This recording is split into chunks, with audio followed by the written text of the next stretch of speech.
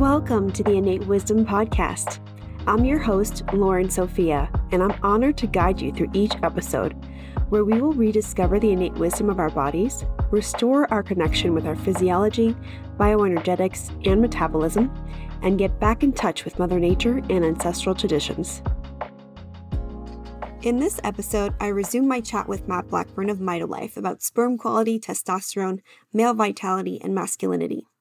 Matt is a longevity and wellness researcher whose quest is to discover the most effective tools and practices to optimize the human body. He is also the author of the CLF Protocol. Keep listening to hear more about how to support sperm motility and sperm quality, as well as testosterone levels, supplements that support male fertility, the role of progesterone in male fertility, and much more. So my next question for you is, a lot of men are struggling with sperm motility as well. I think that's one of the most common questions I get when it comes to male fertility issues, not necessarily testosterone levels, but sperm motility specifically. But then a huge part of sperm health is also dictated by testosterone. So can you talk about ways that men can support their sperm motility and testosterone levels? Yeah. So this is define sperm motility. So the sperm has to reach the place of fertilization, and that's in the uterine or the fallopian tube. And if it can't get there, then there's no chance of it even reaching the egg and having that whole process happen. So this is kind of like the first step after the sperm is made. And we're back to mitochondria. So mitochondria are the energy source of the sperm. And so abnormalities of the mitochondrial membrane and that whole process not functioning of electrons moving across, that will cause sperm motility disorders. And there's a lot of factors. We talked about PUFAs, and there's this MDA compound, which is a really hard word to say, but it's malondialdehyde. That's a big issue that decreases sperm motility. So, decreasing the fish oil or eliminating that in the seed oils, like we talked about. Excess alcohol intake. So alcoholics, and we're talking about 5 beers a night kind of thing. Or just like a lot that will decrease sperm motility. Excessive smoking. But what's interesting in the research is it's not the nicotine, it's the other stuff in the smoke. Carbon monoxide, the hydrogen cyanide, the hydrocarbons, the aldehydes that decreases sperm motility, which is fascinating because tobacco, it's all about the nicotine. Nicotine is the worst part. But no, it's actually the oxidative stress caused by the smoke. And there's also a differentiation between smoke getting in the lungs and cheek smoking, like a cigar, which I'm a fan of. And I think the missing context often with smoking anything is vitamin C and vitamin E status. And so if you look up smoker studies, and they were just taking ascorbic acid, which is not ideal. It's going to cause secondary negative effects. But they were using like ascorbic acid and alpha tocopherol, not even mixed tocopherol. And that mitigated the oxidative stress and the cascade of harmful reactions caused by smoke hitting the mucous membranes in the lungs. So that's a consideration. I'd say if anyone enjoys cigars, it's like, make sure you're taking whole food vitamin C every day and vitamin E just as a protective mechanism. And of course, general dental health, oil pulling, I like a water pick, tongue scraping. These are all great things. EMFs, that's been a huge focus of mine for several years now. So electromagnetic fields. And when you get into this in the natural health community, it's kind of funny because there's a million stickers, just slap this on the back of your phone and you're protected. And I fell for a lot of that, tachyon energy. We don't know exactly how it works, but, these few studies or whatever, and the studies are always kind of not legitimate, prove that it works. And there are certain things that work. So first, let's go into the problem of how EMFs harm. So there's a study I found, EMFs hitting the genitals. So from keeping an iPhone in the pocket with location services on, with Wi-Fi enabled, with Bluetooth enabled. Most people have all three things going on. Each one is its own antenna. And so each one is ramping up the fields that are being created. Of everything, location services is the absolute worst. It's just having a GPS by your testes. You're just frying yourself. And the study found as low as 850 megahertz of non-ionizing radiation impaired sperm motility. And so the testes are extremely sensitive to radiation. That's why they use lead shields when they're doing radiotherapy over the genitals. So I think people just overlook this thing, putting a laptop on the lap. It's a magic spell they did on this there, but it's not a laptop. It's not for your lap. And yeah, there's, plates and things you could buy. I think Defender Shield makes one, and there's other companies where it does work. It blocks both the heat and the EMFs from going through and hitting your testes. So you can put your laptop on your lap if you're sandwiching it between that. But I would say never, ever put a cell phone up to your head or your reproductive organs, man or woman. If something I'm religious about is that if I'm walking into the store and you see me, I'm going to have my cell phone in my hand, or I'm going to put it in the cart or the hand basket. I'm just not going to have it on my body unless I have to. And then it's going to be in airplane mode every time. That's really solid advice there. I can't tell you how many men I see with the phone in their pocket, front or back, all the time, all day. And even women, same thing, in their sweatshirt pocket, or I don't know. Or their bra. Or their bra. I will tell you though, in college, that was me. And I can't tell you how many phones I dropped in the toilet because of that. But yeah. So that's EMFs for sure. I don't know what that says about me, but all right. Yeah. And there's also other things. Like one thing I found in the research that was fascinating was NO. So nitric oxide, and there are people promoting these nitric oxide supplements now.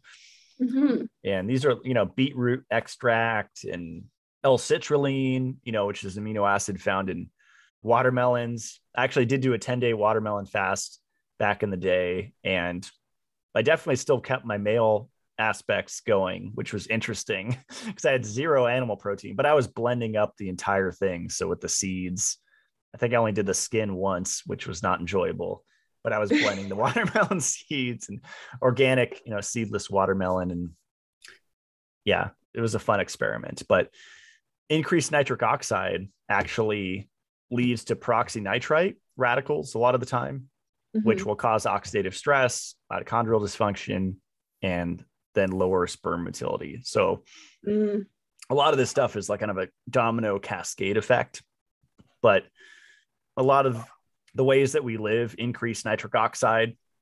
Psychological stress will do it alone. And then you add Wi-Fi on top of that, or let's just say 10 or 20 Wi-Fi bubbles that you're in. And that will form that peroxynitrite compound, which is like a super harmful free radical, which will, if that's happening in your testes, then there goes sperm motility. Right. That's a really interesting byproduct. And so is the MDA. And the MDA, I've studied a bit in relation to the digestion of PUFAs and iron together.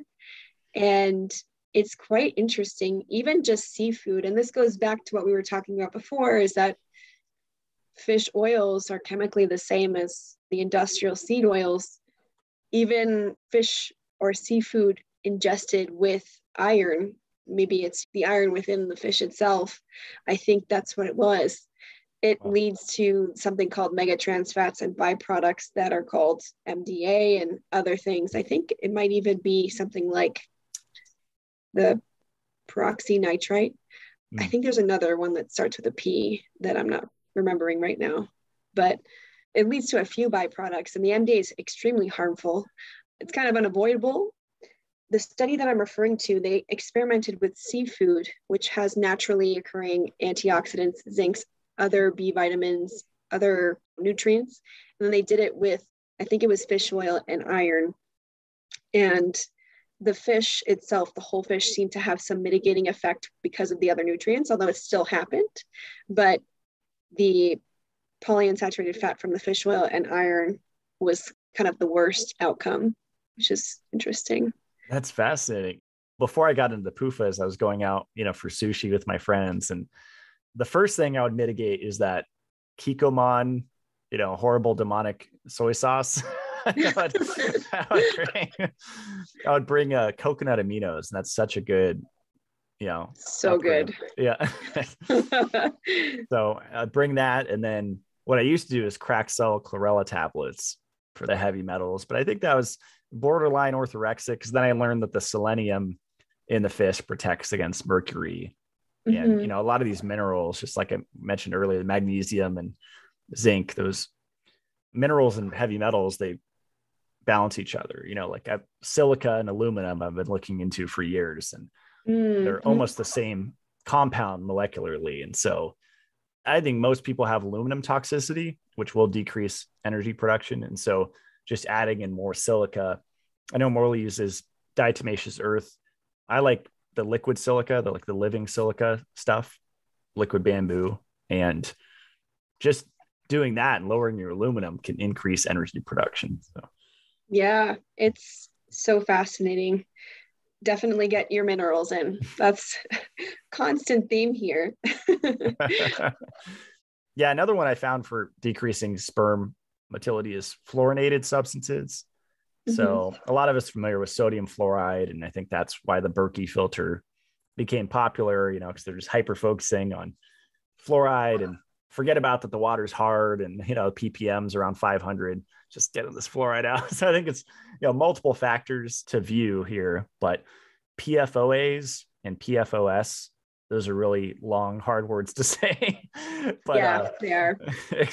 Exposure to those reduce sperm motility and viability. So I recommend people just, if they can't afford a water filter, like an under counter, just fill up water jugs with reverse osmosis water and get a shower filter, get a decent one, and keep up with the filter changes.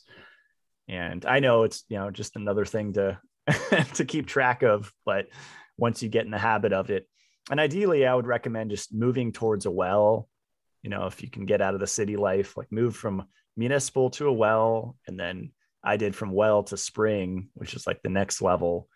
And I still filter the spring water, which people would say is overkill, but I just want to get, zero iron that I'm bathing and drinking. Yeah. Well, that's a great point too. It comes back to kind of the basics. And if you're thinking about all of these things, you're like, oh my gosh, where do I start? Just pick one thing and go from there. Just start with one thing. But the PFOAs are interesting because they're often used as coating for our cookware too. So you could be getting it from not only water, fluoride from water, but the PFOAs from cookware. And you also have fluoridated medications as well. Any fluo dash whatever is also going to have fluoride in it. So it's pretty insidious, but as long as you're aware and can make sustainable changes and reasonable changes, feasible changes, I think it's worth looking at. Yeah, I would look for a ceramic coated, people create entire businesses around cookware and education, and I think you can get lost in there. I just try to keep it simple and just say, avoid cast iron unless you're camping and you need it or whatever. But even then you could probably bring something else and look for a ceramic coated. I like Oziri, I think it's called stone or earthware, and just ceramic coated cookware. And then people even try to say, there's still this and that in there. And it's like, you do your best, you can't manage everything. Right. I agree. That's well said. And there's no perfect cookware either. Like everything has an exchange that you have to make. I use a couple different ones like ceramic, stainless steel, and I also have vision glassware and kind of use them as I need. I do use my cast iron for steak. There's just nothing like a cast iron seared steak. Yeah, I could see that. I tried the vision glassware and I just kept staining them, or I couldn't clean them after a certain time. So. Gotcha. Yeah, it can be tough if you don't put enough oil on it. your eggs can definitely stick. That's kind of what I use it for most of the time, or to warm up leftovers or something like that. Right. Right. Yeah. I found I'm in a town where Walmart is sometimes my only source for things, unfortunately. And, I go in there once a month or so, and I actually found ceramic pans there. I was shocked. It was just one or two brands, but I was like, wow, Walmart, they're stepping up. Yeah. Might be surprised what you find. So we've talked about certain things that you can do to mitigate what's affecting sperm health, testosterone health, things that support sperm health and testosterone health. So let's talk about supplements, because I think there's definitely a balance between immediately reaching for a supplement bottle to solve every problem that you have. But in the spirit of supplements can really move the needle for a lot of people, what would you say are your go-to supplements for supporting male vitality? Yeah. So one of them I've been experimenting with, especially as a previous vegan, is vitamin K2. And, the dentist Weston A. Price called it Factor X. And he didn't use, the form that I use, which is in a capsuled form, which is powder, which is a blend of largely MK4 and MK7, so called metaquinone 4 and 7. And so there are different, like vitamin E, there are different types under the umbrella of vitamin K. And a lot of people are familiar with vitamin K injections, which we're talking about something different. And phyloquinone K1 is found in greens. So vegans and vegetarians are getting that. But it's the MK4 and the MK7 form that are mostly found in animal foods. I mean, natto has MK7, but MK4, that's going to be in your eggs, your meat, your cheese, dairy, things like that. And a lot of people don't know, like, besides promoting overall mitochondrial function in multiple different ways, vitamin K2 actually supports testosterone production. And it does that by improving mitochondrial function, but it activates this protein called kinase A, or PKA, protein kinase A. And that is required for the Leydig cells to produce testosterone. So one study in 2011 found that rats, I know it's a rat study, it's not humans, but a lot of the time it transfers over, just MK4 for 5 weeks had double the testosterone after 5 weeks. Wow. And what's interesting, because a lot of people don't tend to look into the dosing on studies. Like, I know I didn't used to in the past, be like, oh, wow, it increases this or doubles this. But like, how much did they use is always fascinating to me. And in this study, they used 75 milligrams per kilogram of body weight. So for me, that's roughly 5 grams, 5,000 milligrams. If my math is right, it's been years since I've done math, but with supplements, a lot of people tend to underdose the right ones and overdose the wrong ones. Mm-hmm. Right? So they're taking megadoses of liposomal ascorbic acid, megadoses of zinc, megadoses of omega-3s, and they're not doing vitamin E or K2 in sufficient amounts, or even just retinol from a food source. And so this is another case of underdosing, because I know a lot of people supplementing K2, they're just taking maybe 2,000 max a day.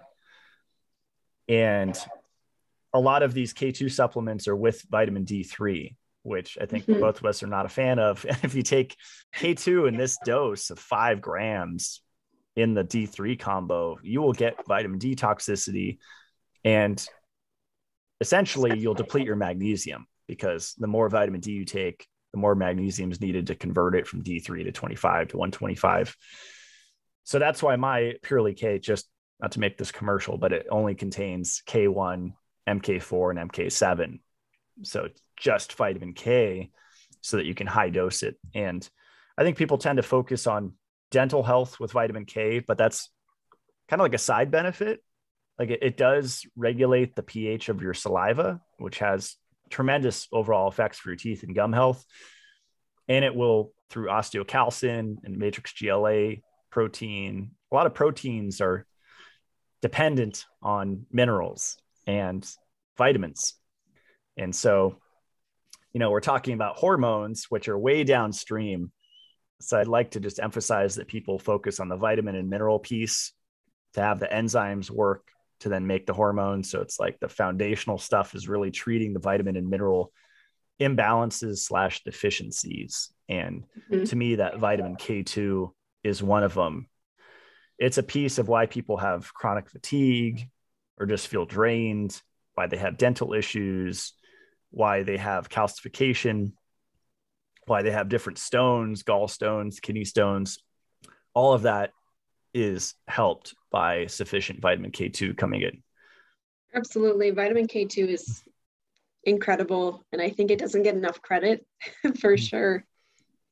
Yeah, absolutely. And another one I've been experimenting with for several years, I got into this, I don't know, maybe 8-9 years ago. It was near the start of my journey. I want to say 2011, 2012. I got into Shilajit.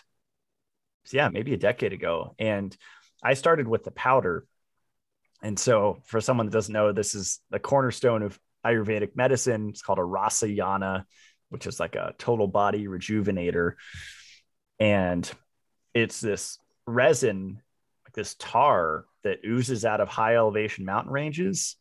So the Andes, the Himalayas, Siberian mountains, even the Rockies, anywhere where it's above 9,000, 10,000 feet. Generally in the summer, you're going to have this oozing out of cracks in the mountain. And a lot of people think it's not food, and there's all this misinformation. And it's one of the most demonized or bastardized supplements at this point, I think, because it's become so trendy.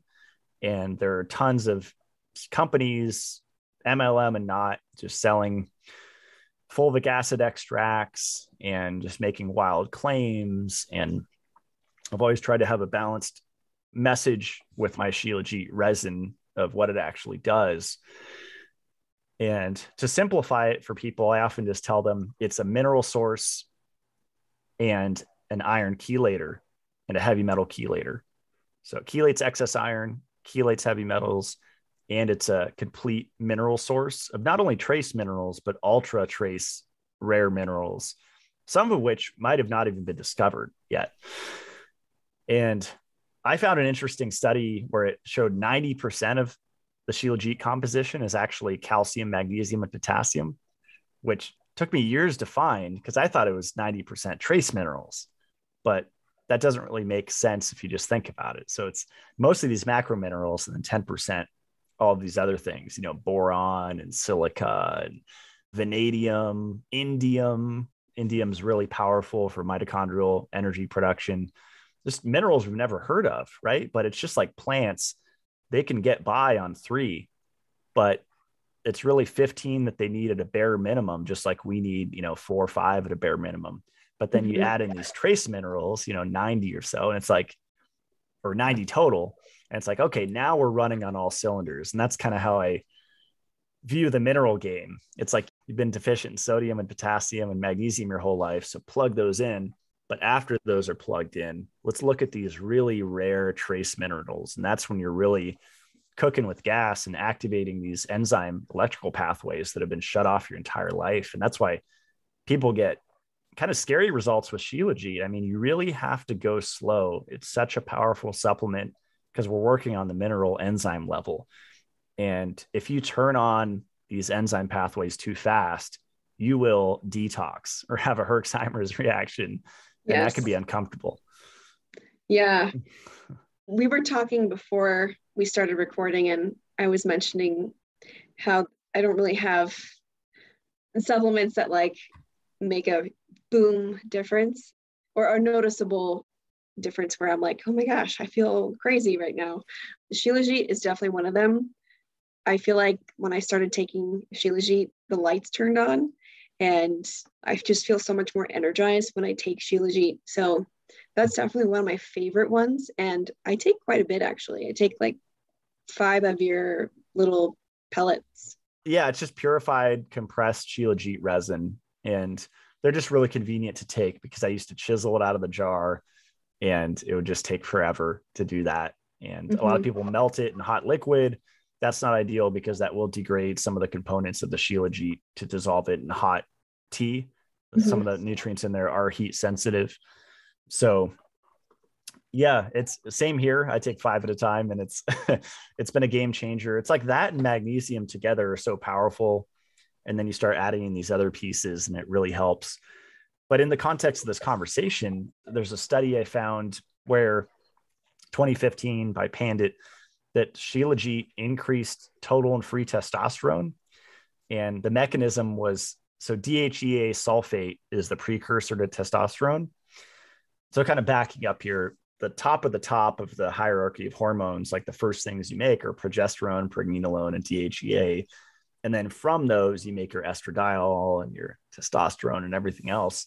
And with Shilajit, again, the dosage, how much they use, 500 milligrams for 3 months. So 90 days, half a gram, increased that DHEA sulfate by 31%.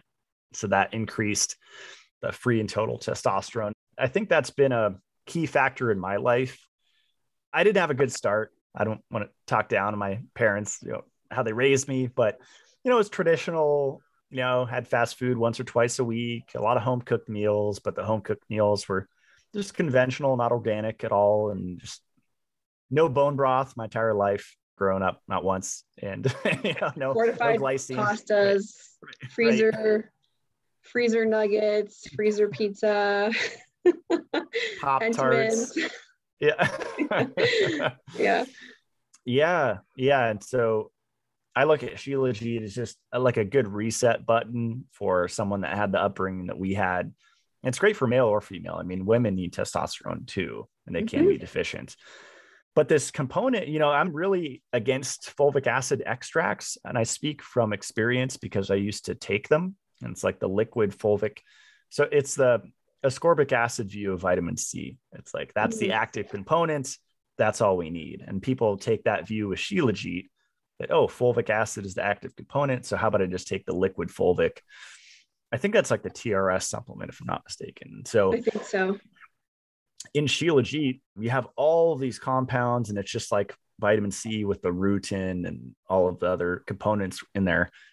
D-benzo alpha pyrones are in Shilajit, and those increase spermatogenic activity. So the overall health of the sperm is enhanced by just this one component of Shilajit. And that's not even counting the copper in there and the magnesium and all the other things working together. It's like whole food C, where, you have the tyrosinase enzyme, you have the copper, but you also have all these other things that gives the effect. Shilajit is no different. And yeah, that's been very powerful. I take 5 tablets, usually with my goat milk and with a meal. But in India, that's how Shilajit was traditionally consumed, was with goat milk. And that to me is a wild cock. I mean, you want to talk about a speedball? Like, you do raw goat milk, 3 to 5 tablets of Shilajit. I think 5 is good.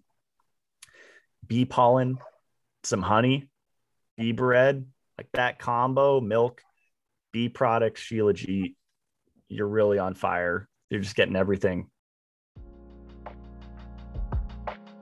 Hey everyone, it's Lauren. Just giving you a moment to take a quick break from this very stimulating conversation. I want to take this opportunity to remind you about all the resources you could take advantage of, including my free psycholiteracy, prenatal primer, and sperm booster guides, and more. I also have an amazing educational recipe guide called Innate Nourishment, created to help support you through the various phases of fertility, from preconception to pregnancy to postpartum. And, of course, my signature course, Conscious Conception, to help you put your best foot forward going into pregnancy. I'll put links for all of these incredibly rich resources in the show notes. And now, back to the show. Goat milk, that makes a lot of sense because a lot of Ayurvedic herbs are also usually taken with milk to support the effectiveness of the herbs. So that makes a lot of sense. But Shilajit, that's so fascinating. I'm putting up a geodesic growing dome. Really excited. I have a lot to learn about gardening. Very beginner, but having Jeff Lawton on my show, he was one that I first heard talk about NPK in a lecture, and I have an idea of what to do. But what's interesting in the soil is you have the fungus, you have the microbes, and then you have this thing called fulvic acid. Worm castings contain fulvic acid. But the way that conventional food, organic or not, is being grown, there's no fulvic in the soil. And fulvic is how the plants uptake minerals. And so it's really powerful to just put that straight in your body, especially with minerals and goat milk, because it goes right in into your cells. So another one that's fun for me, I've really been experimenting with, thanks to one of my podcast guests, I think Morley's talked about it, is boron. And I think a lot of people have read that study, Nothing Boring About Boron, which is a good intro. That's a great title. It's a good one. But I found another study on how boron frees testosterone by lowering sex hormone binding globulin. So Nagy 2010, it's a study, daily and weekly boron supplementation on plasma steroid hormones and pro-inflammatory cytokines. It was just 10 milligrams once a day in the morning, which is such a low dose. It is. And that's a really easy way to optimize. And I think it protects against vitamin D toxicity, and it spares magnesium. And there's a lot of really interesting effects of boron that I've been looking into. Yeah, it extends the lifespan of vitamin D in the body. And I think testosterone as well. But I also read one study where the consistent use can have an estrogen suppressing effect, but only for like 2 weeks. And then after that, estrogen also starts to extend its life through boron. Wow. So I think that there's a cycling sort of way that boron should be taken, or at least from these studies. I think that everyone can kind of see for themselves, because I do know a lot of women that take boron, especially menopausal women, that say it changed their life. So wow, it's very interesting. That's fascinating. Yeah, I think that's what Jason said on my show. He said, 50 milligrams a day. I was like, whoa, it's a trace mineral, but he was cycling it. So he said, do that for a week and a week off or whatever's what he did. I started with 20 mule team borax, and that's a source of boron. And I would just add 1/8 of a teaspoon in my water and swish it around. And it's kind of scary because it's like you're buying laundry detergent and you're ingesting it orally. Yeah. So what I ended up doing after a while is just adding it to my bath. So to a hot bath. That's a really good bath additive to add. Yeah, that's the way I use borax. It's really nice. There's also the ionic boron that you can get. That's a little less sketchy. Visually sketchy. So we have K2, Shilajit, boron. What else? Yeah, those are the big ones. And then you also have, like, ones I've been playing with over the years is pine pollen, both in tincture form and the powder form. And I just carry the bag in my car with me and just like take scoops throughout the day straight in my mouth, and put a scoop in and then take a swig of water. Like I said, swallow pine pollen dust. You'll cough it for a long time. Like the cinnamon challenge. Right. Stephen Herod Buhner, I believe, has a good book on pine pollen that I recommend. And that's a source of basically a bioidentical testosterone. And people say the powder doesn't work, like it gets destroyed by your stomach acid. That's not been my experience with taking the powder. I definitely feel it, but I would say I feel the tincture more. And you could easily make your own tincture if you don't want to buy it. Like if you have pine pollen season around you. I talked to a guy on the phone the other day, a friend of mine, and he was saying just use a portable vacuum cleaner. He thought it was a good idea. Just take that out of the forest and just fill up the bag. Yeah. That's pretty neat. Yeah. And so that and elk antler velvet has been something that I've been playing with, again, both in powdered and tincture form. And there's deer antler and there's elk antler, and they're pretty similar. But what's interesting is in traditional Chinese medicine, it's a kidney tonic. So it supports the kidneys, and Hoshu Wu does that as well. And kidney is like our candle, basically, in traditional Chinese medicine. So I think you have like the 3 treasures, like Qi, Shen, and there's one more. Anyway, but yeah, basically it's your long burning fuel is your kidney. It's like your battery pack, essentially, especially as a male. And elk antler really supports that. And so I've been averaging probably 4 capsules a day, which is, I think it's 1,400 to 1,600 milligrams of elk antler velvet a day. And it's not only the joint and muscle support and collagen, but it's such a dense source of minerals. There's copper in there, there's zinc. And I always just feel like a deep, energizing kind of stabilization effect from that. We kind of touched on it earlier, but I really recommend getting a red light panel. I use it minimum 20 minutes a day, 20 to 30 minutes. And like we said, if you don't want to get on a list or get arrested, I really like the door hanging ones. And I would put this on anyone's wish list, like get one of the door hanging ones and avoid, the big brands that are overpriced, and just stand in front of it naked after you shower or whatever. Even 10 minutes twice a day has a huge effect. And play with the timing. If it energizes you before bed or screws with your sleep, then use it earlier. And it's been one of those things that just hitting my thyroid and my entire torso, reproductive, just that main center area, has so many effects, because it's affecting the blood, but it's also affecting the tissues that it's hitting. So the thyroid and that near infrared and near and mid penetrates pretty deeply. So I'm a huge fan of that just for hormonal health, because just being light deficient, I think, is overlooked. Like, we don't realize probably our entire life. Like, my family took me to the beach, but it was more like long periods of darkness and being indoors, and then huge blasts of the sun where I'd get fried like a lobster and get a sunburn. It's like, that's not a healthy relationship with light. It should be like a consistent thing. Awesome. So pine pollen, which has phytoandrogens, is that right?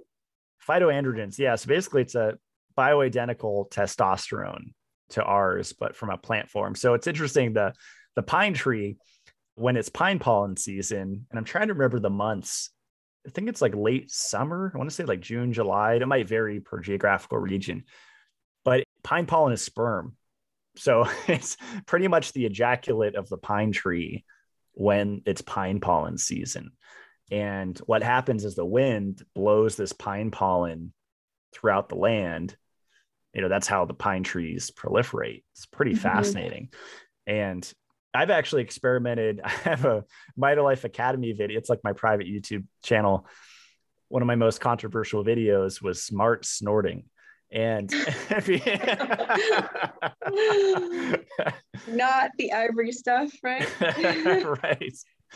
And if you think about it, just going on a nature walk, going on a hike during pine pollen season, you will be inhaling into your respiratory system through your nasal cavity pine pollen particulates. And you could just do it straight. And I've actually done that with Shilajit powder as well. I think I tried it with elk antler powder. Pine pollen is definitely the most gentle. I think that's the most natural. Naturally, would not be snorting Shilajit powder. That sounds pretty brutal. But that's awesome. So pine pollen, phytoandrogens, we have elk antler, which stimulates the kidney. And I actually did talk to a Chinese medicine doctor recently, and the kidney seems to be a really big focus for fertility. And one of the things that she recommends is keeping your feet warm, because the feet are connected to the kidney. And so if anyone's trying to conceive or pregnant, always keeping those feet warm, which is so interesting. And then we have red light, which stimulates mitochondrial function. I think we all know that.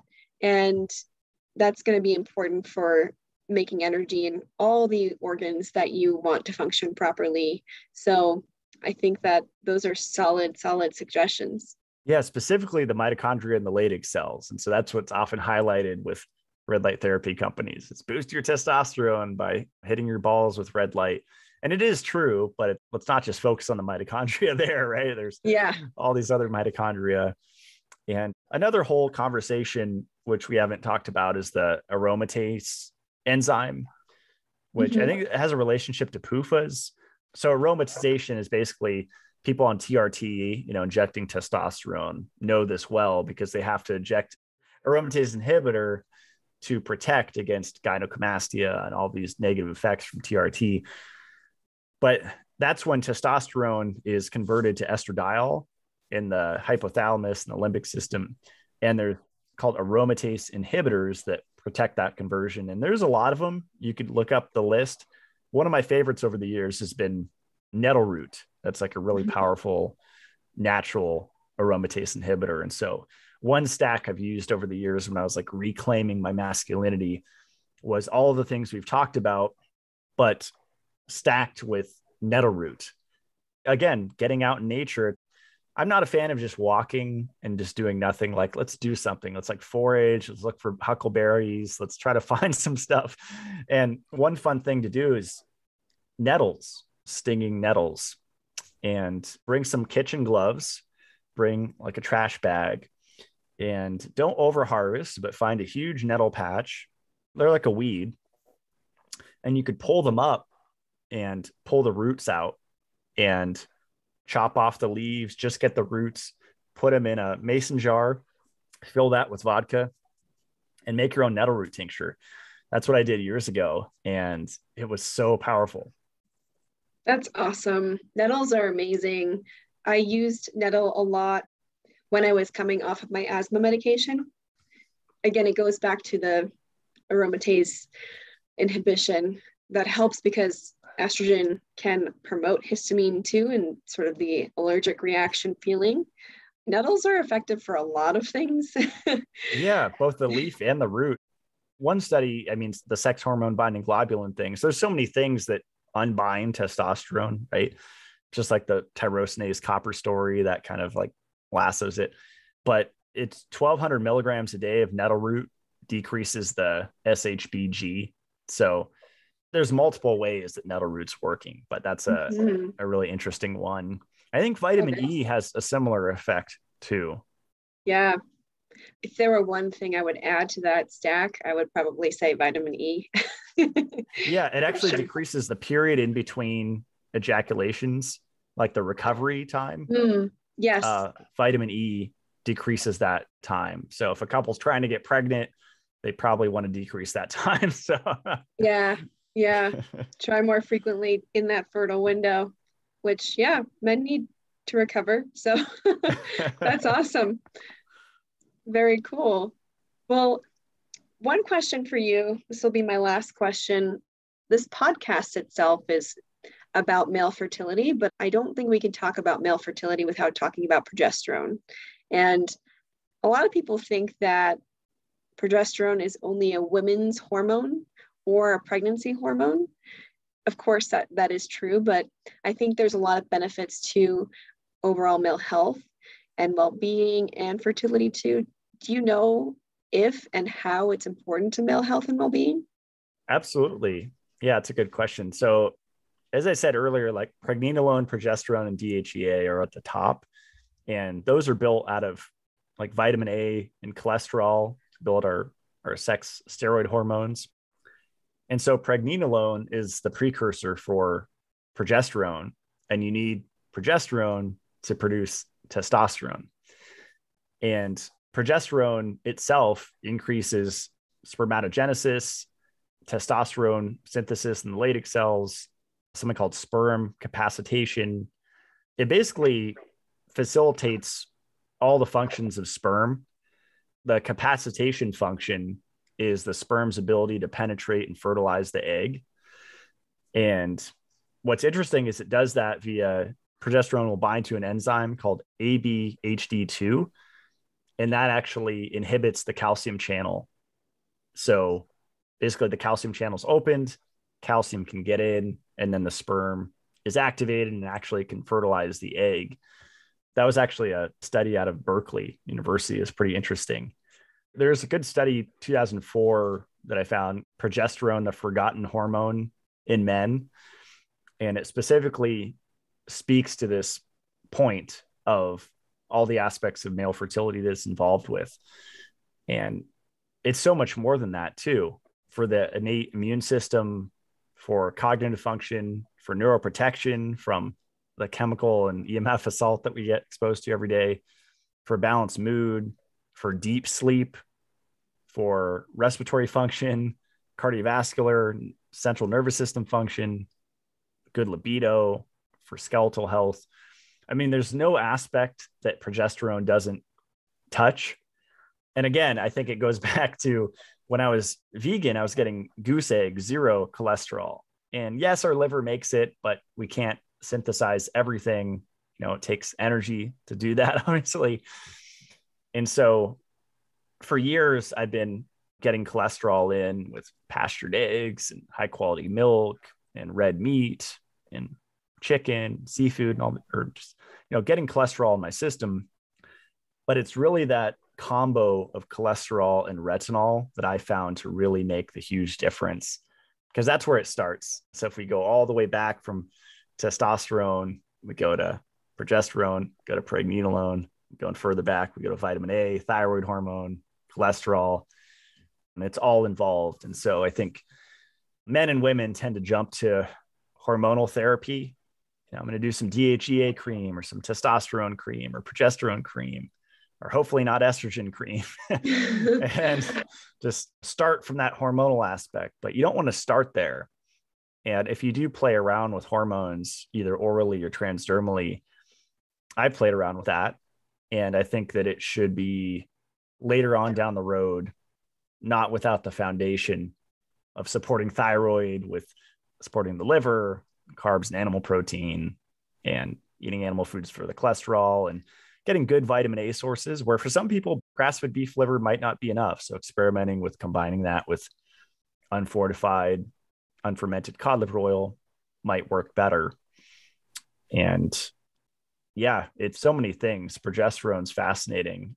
Highly recommend reading Ray Peat's article on it. And especially if you've been convinced that estrogen's the female hormone, that's like a big thing to unlearn for people. It's like, oh, wait, progesterone, but it's not only a female hormone, it's also necessary for males and all the things I listed. Mm-hmm. Yeah, that's so fascinating what you said about that channel. Yeah, ABH2, it takes off a lipid called 2AG, and that lipid is what inhibits the calcium channel. And so by removing that, and calcium, which is usually a stressor, but it's a signaling molecule, right? In this capacity, it's actually signaling the activation of the sperm and its functions. So interesting. Yeah, here's the Berkeley 2016, preventing sperm's power kick could be key to unisex contraceptive. But it's an interesting article. Definitely. Well, did you hear about that new birth control pill for men? I did. It's an oral form, right? Yeah. It's like a retinoic acid receptor inhibitor, and it basically causes infertility for that period of time that you're taking it. Just goes to show you how important retinol is. It's so bad. Yeah, the whole birth control subject is fascinating, because I've had a lot of women on my podcast talking about it. I think you talked about it on my show. And yes, there's the IUDs, there's the oral forms. I think there's like the transdermal. There's a lot of different things. And a lot of women I know do the fertility awareness method. There's various things. I think a lot of vegans are pushing the vasectomy kind of procedure. I don't know. I haven't looked into the side effects for that. I can't imagine there's none. Yeah. Aside from chronic pain that doesn't go away, I've actually had women message me about their husbands. It just comes up in like Q&A sometimes, and how their husbands have had chronic gonadal pain since they got their vasectomies, and it's ruined their sex life, and it's ruined his quality of life, and he's just constantly in pain. But also the hormonal aspect, I think that there's some, forget which doctor it is, but he's talked about how vasectomies can affect the production of progesterone in men. So just as we've talked about, progesterone is really important, not only for women, but men too. And there can be some repercussions when we can't make enough. Interesting. Wow. Yeah, I feel like actually safe birth control methods are being suppressed, just like, you know, advanced health technologies, same kind of thing. I know some people promote the pull-out method, and I think that's scary for a lot of couples because a lot of men lack that level of control. And I think that lack of control goes back to all of the things we've been talking about, and deficiencies in K2 and vitamin E and retinol and copper, magnesium. I think that all helps as well, which we didn't really touch on, is just man's performance. A lot of it's in the head. So like mental, from previous experiences, men could have performance anxiety or kind of PTSD from like bad experiences in the past. So that's where, maybe sensory deprivation floating, or I don't know, hypnotherapy, or there's neurofeedback, or there's a bunch of things where you could kind of reprogram, your brain from traumatic experiences and memories. But yeah, I think it all plays a role there. But yeah, I would say, fertility awareness method plus the pull out method, because women are only fertile for a short period of time, right? But 3 or 4 days. Well, it's really 24 to 48 hours, but because our cervical mucus keeps sperm alive for a bit longer, it can last 5 to 6 or 7 days, depending on the person. So that's why the fertile window is about a week long or less. But, if we weren't sexually active, it would be 24 to 48 hours. Yeah. Interesting. Yeah. There's so much education. It's just funny thinking back to like sex ed, that we had in school, and just like, all I remember is the banana and the condom. That's my only memory from Oh my goodness. I went to an all-girls Catholic school, and I'm pretty sure we had very little sex ed. I don't even remember. If we did, it was probably the exact same as the Mean Girls sex ed meme that goes around. Don't have sex, you will get pregnant. Which is just not true. Yeah. And one thing we didn't touch on, which I haven't looked too deeply into, is the health effects of condoms. That's one form of birth control, but the latex and the chemicals that they use can be super endocrine disruptors, both for the man and the woman. I mean, that probably is, a bigger role in non-committal partners, right, that aren't in a relationship together. It's probably going to be more of an issue, but you have options. There's, I think, healthier brands like Kimono. There's lambskin condoms, which doesn't freak people out. That's a great option, versus the plastics. And even things like lube can also have detrimental effects to the cells inside of the vagina too. And I'm sure the cells also on the penis as well. So there's just tons of inputs to think about. Yeah, literally every detail you look at. It's just like the food you buy. Like, you should look at what's going into your body or on your skin, right? Literally, yeah. Awesome, Matt. This has been a super illuminating conversation. Thank you for spending so much time chatting with me. I want to know, where can people find you and support you? Yeah, so I have basically 2 websites that can find me at matt-blackburn.com. And that's kind of the hub where you can find my podcast, my blogs, and I'm excited to announce, way overdue, I updated my CLF protocol, which is my calcification, lipofuscin, fibrosis protocol, which I'm learning the last 4 months, thank you, Morley, is really an offshoot from iron overload. So these 3 things are actually just symptoms, even calcification. What do you mean excess calcium comes from iron overload? It does. But still, it's very helpful to tackle those. People are getting a lot of results, I think, because it's mitigating a lot of the effects of iron overload. So you can read that there. I have my recommended products. One thing I didn't talk about is EMF blocking underwear, and that's huge for men. That's all I wear. And I still think about Elon satellites, and we're still getting exposed to a lot of places. So men and women just wearing underwear that's silver embedded. I don't want to get too deep into EMFs, but there's priorities there. Number one priority with EMF sensitivity is reducing your iron overload, which will decrease its effects, and then upping your magnesium, and then wearing EMF blocking clothing. Try a combination of those and play with it. But I talk a lot about that stuff on my YouTube channel. I have like a Mito Life Academy. So I put out 4 videos a month, and then I have a live Q&A, usually the last day of the month, where I talk about my latest research and new devices I'm playing with, or supplements and fun stuff. And then my brand, Mito Life, you can find at mitolife.co. And I'm actually working on a freeze-dried 100% New Zealand grass-fed liver product I'm really excited about. Yay! It'll be spiked with something, so make it a little different from all the others. And really, really excited for that. Yeah, and that's where you can find my vitamin K2, the vitamin E, the Shilajit, which with the whole Russia debacle, Ukraine, it's been a hassle to get that imported here, but we finally got it cleared. So tablets are on the way from Russia. It took months, and that will be back in stock very soon. Yeah, so mainly those three. And then I'm on Instagram, Matt Blackburn, and I'm most active there. Usually post like 40 times a day on there. So. Oh, I always find your content super interesting and informative, and it really connects the dots.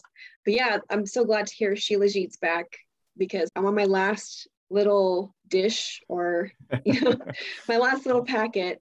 So I'll need to re-up very soon. Good timing. My trash person's just pulled up. All right, perfect. Yeah. But should I say some parting words?